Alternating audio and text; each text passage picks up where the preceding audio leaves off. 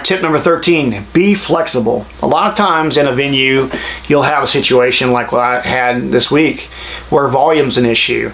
And sometimes the claims are kind of crazy. But you know, your job is to be flexible and try to work with the venue to work out a solution to make everybody happy, the fans, the venue, and sometimes the neighbors next door. So you got to be flexible, and you got to work all these angles and try to keep things as positive as possible, even if it's pretty, you know, rough and hard to work with, as far as being in a band and trying to be in a rock band and trying to keep the volume down in very super low levels.